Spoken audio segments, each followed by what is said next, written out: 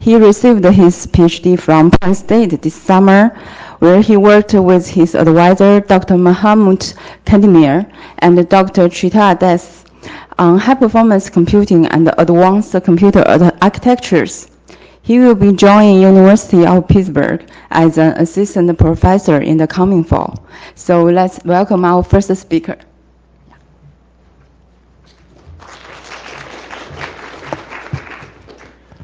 Thank you for the introduction, and thanks for coming to my talk. Good afternoon, everyone. I'm Xilong Tang from Penn State. Today I'm going to present the work from our group, Co-Optimizing Memory Level Parallelism and Cache Level Parallelism. So today we're having a lot of data-intensive applications from different application domains. For example, both the training and inference phase in the deep learning neural networks, and the large-scale data analytics, real-time audio-video processing, and also virtual reality and gaming. So most of these applications are both performance and quality of service demanding, so they are parallelized on many core platforms for acceleration purpose. So however, the delivered performance of these applications rarely keeps up with the increasing of the degree of the parallelism. So one reason behind is the cost of data accesses dominate the execution time of most of parallel applications on many core platforms. So this cost of data access actually can lead to several consequences. For example, the non-uniform and long data access latency, underutilization of the computation resources like idleness of the cores, and also contention on the on-chip network due to massive on-chip network data movement. So traditionally, people reduce the data access latency or improve data access performance through data locality optimizations or cache locality optimizations. There exists substantial research works in priority PLD and other conferences try to improve this data locality. However, the emerging applications are now processing enormous amounts of data. On the other hand, the increase in the cache capacity are lagging far behind the increase in the application data volume. So this ever-growing input data set of applications and slow-growing cache capacity leads to a gap and leads to between the capacity and data volume, and also leads to the fact that caches nowadays are becoming unable to maintain the application data sets. Even through data locality optimizations, we try to aggressively minimize the cache misses here. So therefore, in addition to this cache miss minimization or data locality optimizations, another complementary approach is to embrace the data access misses in the cache and reduce the latency experienced by these cache misses. So one option is basically through data access parallelism. So we talk about computation parallelism a lot, which, for example, the loop iteration level parallelism. So let me use this green circle to represent the computation node and the yellow circle to represent the data locations. So in computation parallelism, the computation are balanced out across different computation nodes, and they execute in parallel. However, the problem or potential problem in this execution paradigm is that in a short time period of execution, a significant request might go into the same data location and cause contention there and cause the request queued up there, so the data access latency is extended. So on the other hand, the data access parallelism basically means that the requests are going to different data locations in the short time period of execution. So all these data locations are serving this data request or feeding the data to the computation in parallel. So the ideal or the best execution paradigm would be computation parallelism plus data access parallelism, which is shown in the last figure in the bottom of these slides. So at this point, I want to give the executive summary of the paper and this work. So we're motivated by the fact that the end-to-end data access performance actually is very important. It plays an important role in shaping the overall performance of the application on many core platforms.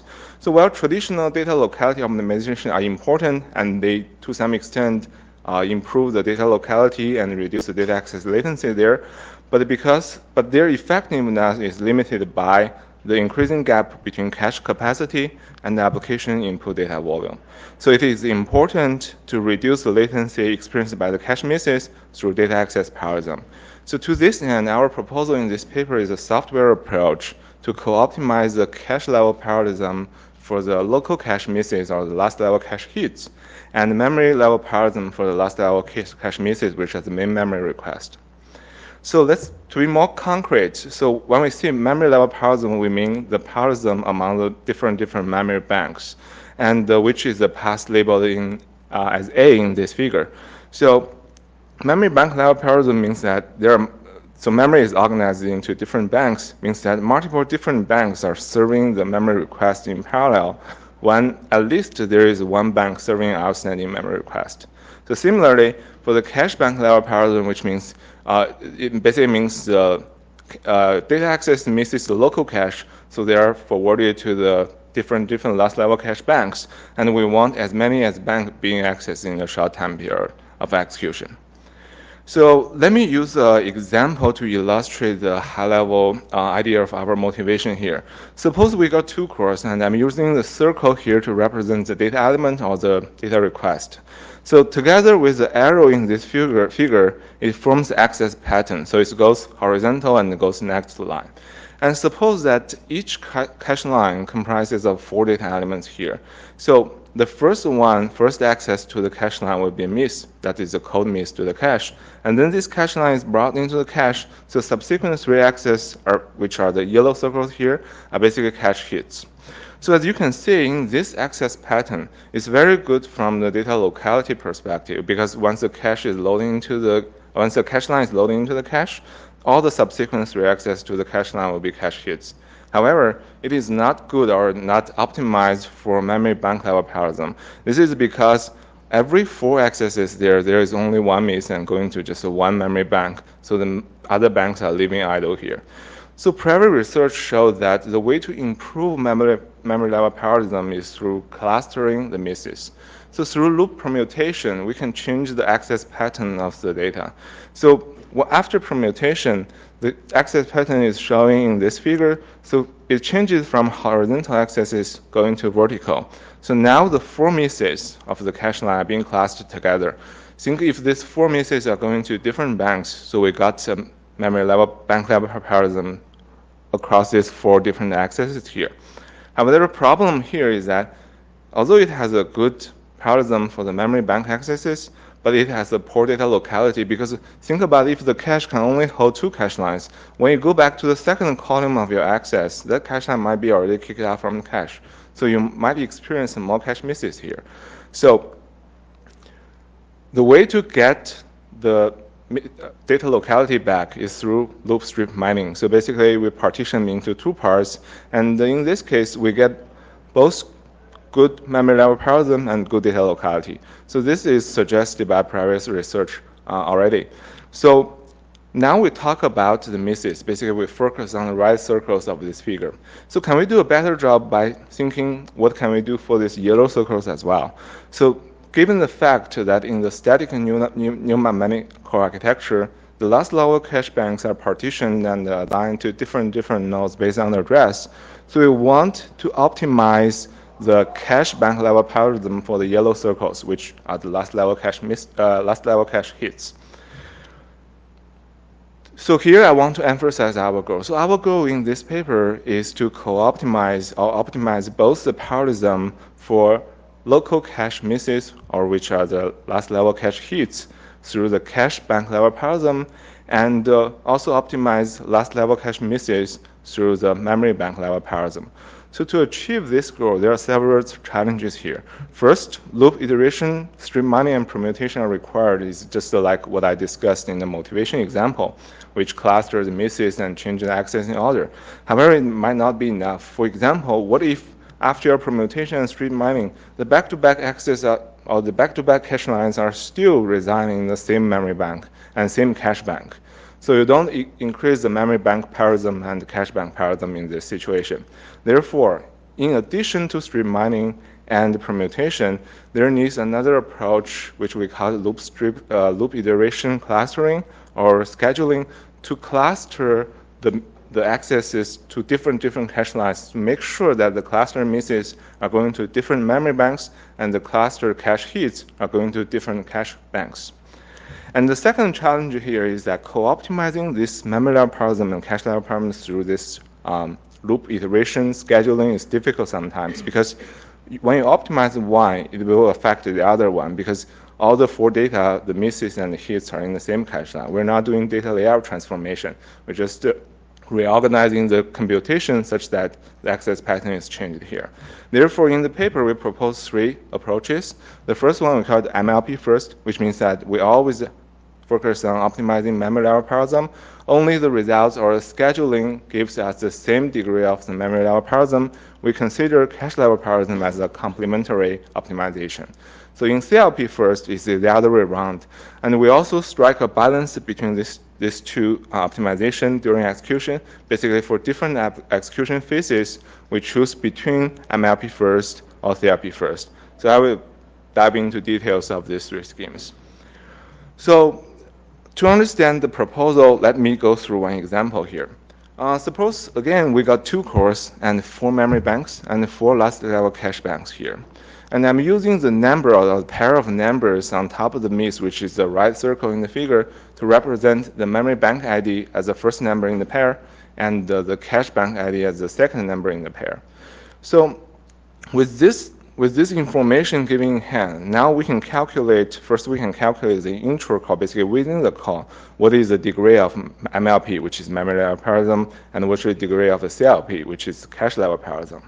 So starting from the first 4 clustered misses, as you can see that the first 3 accesses or first 3 cache lines reside in the memory bank 2, which is labeled as number 2 there, and the last cache line is in the bank 1.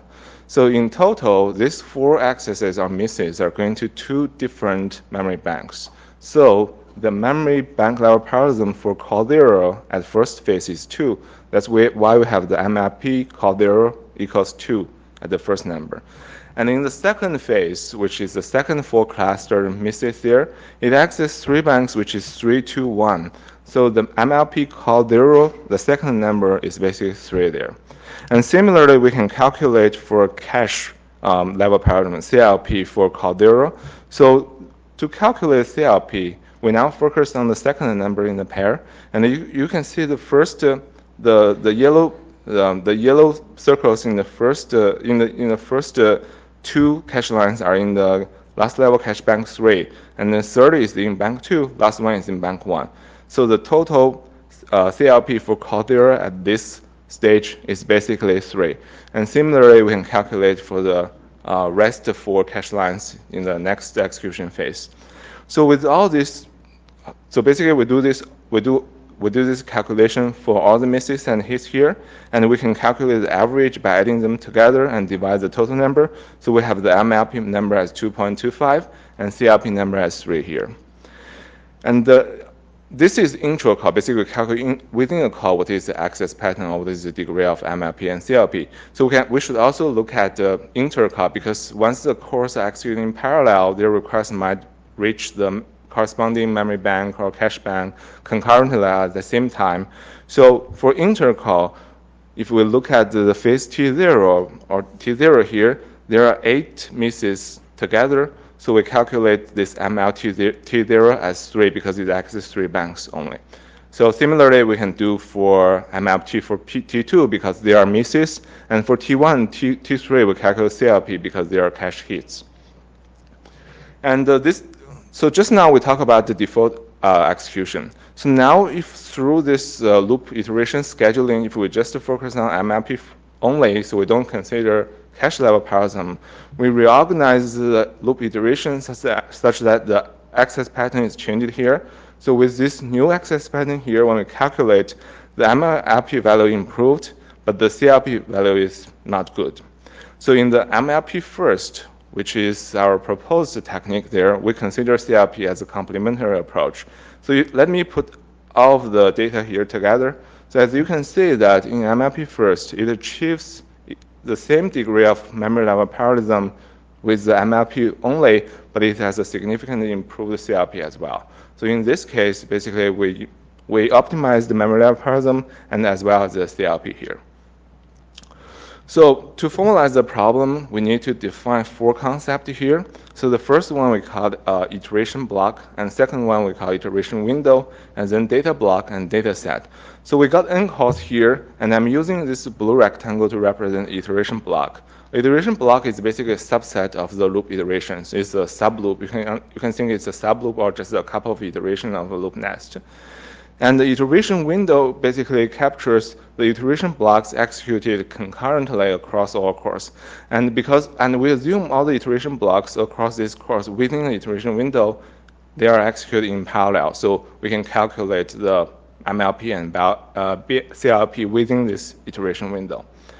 So each iteration block will execute each loop iteration, and it will access some data. So we call the data block is basically the cache line granularity in the targeted architecture. For example, if the cache line has 4 data elements here, the data block size is 4 here. And we call data set basically is the set of data blocks accessed by the by an iteration block here. So for example, if that blue rectangle accesses 2 cache lines, so the data set of that iteration block is 2 cache lines or 2 data blocks here. So with this 4 concept in hand, it takes 5 steps to generate the optimized loop iteration scheduling with optimized MLP and CLP value here. So first, we need to determine the size of iteration block and iteration window. Basically, how many iteration should be included in the iteration block. So this is a trade-off between the data locality as well as the scheduling flexibility and load balancing. So second, we perform this loop strip mining to using the size we get from the iteration block and iteration window. For example, if we got the 2-level nested loop, we rewrite it into 4-level, but with the boundaries having the information of iteration block size and iteration window size. So third, we use the cache miss equations to estimate whether the access in the iteration block are going to be last level cache hits or last level cache misses. Because for misses, we look at memory bank parallelism. For hits, we look at cache bank parallelism. Then we use the bank vector to indicate the set of accessed cache banks and memory banks of each iteration block.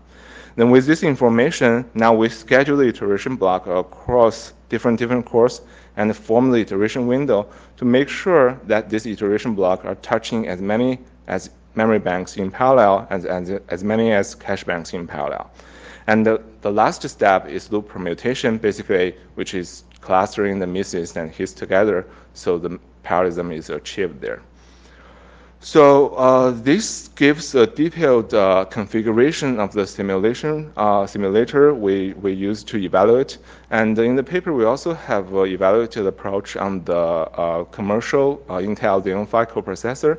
And for basically try to get more details of like the number of MLP, number of CLP, we also run our experiment on the simulator. So come to the results across these 12 applications. In a 32 memory bank configuration, with our MLP first optimization, the average MLP is 23.4, and in the CLP optimization results, it is 14.6, and with a balanced approach, it is 19.8. So as you can see in these results, even with CLP first, it is better. The results performs better than just clustering, which is just a strip mining plus permutation. This is because in CLP first, we also consider MLP as a complementary approach if the CLP is maximized there. And this improvement in the memory level parallelism or the cache level parallelism translate to the performance shown in this figure. And with the MLP first approach, it improves 11.3% of performance, and CLP first gives 9.4% improvement, and with balanced, we achieve 17.3 performance improvement. And for more results, like how we handle dependencies, loop carry dependencies, and how we perform loop balancing, and the detailed example about code generation and how the code transformation happens, you can find all these details and discussion in the paper. So come to conclusion. So we motivated by the fact that data access latency is very important, and one way to reduce latency is through optimization of the data access parallelism. So targeting this, we propose 3 strategies, which is memory level parallelism first, cache level parallelism first, and then a balance basically tries to striking a balance between MLP and CLP for different iteration window. So experiment result shows the improvement in this data access parallelism as well as the application performance. So with that, I would like happy to take any questions. Thank you.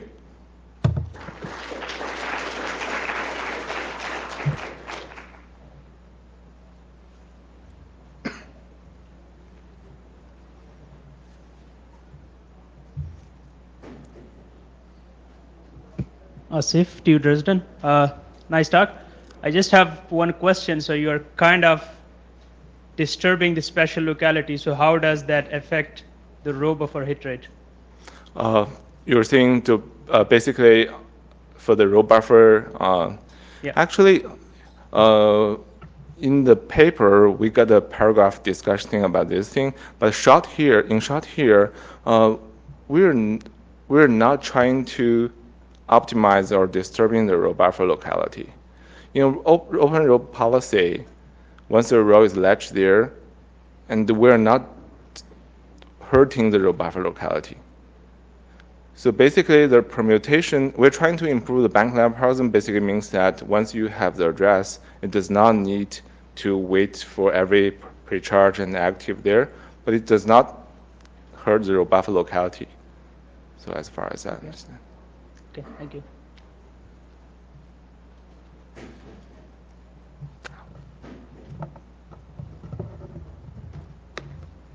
Okay, let's thank Xutong again for the nice talk.